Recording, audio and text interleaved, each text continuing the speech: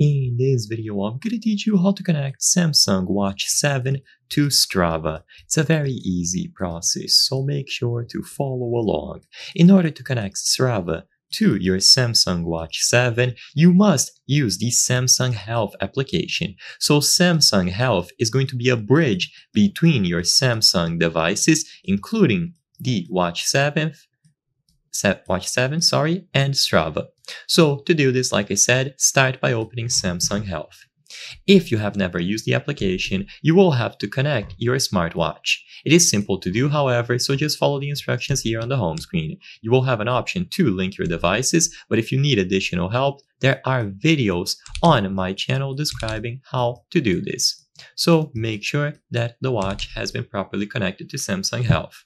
If it is, go over to my page at the bottom right corner of the screen, and on my page, tap on these three dots, then access these settings or look for services.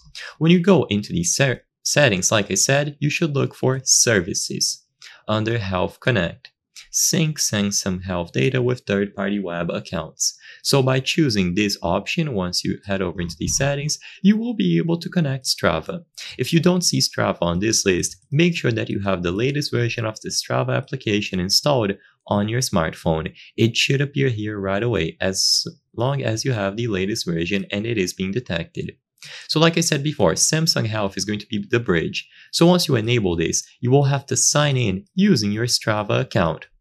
By doing this, the Strava account will be connected to Samsung Health, and because Samsung Health is receiving the data from your watch, in this case the Samsung Watch 7, it is going to be shared between Samsung Health and of course your Strava account and any other services that you have connected. So it's as simple as linking Samsung's account to Strava through the Samsung Health. I hope I was able to help you on how to connect Samsung Watch 7 to Strava. If this video helped you, please be sure to leave a like and subscribe for more very easy tips.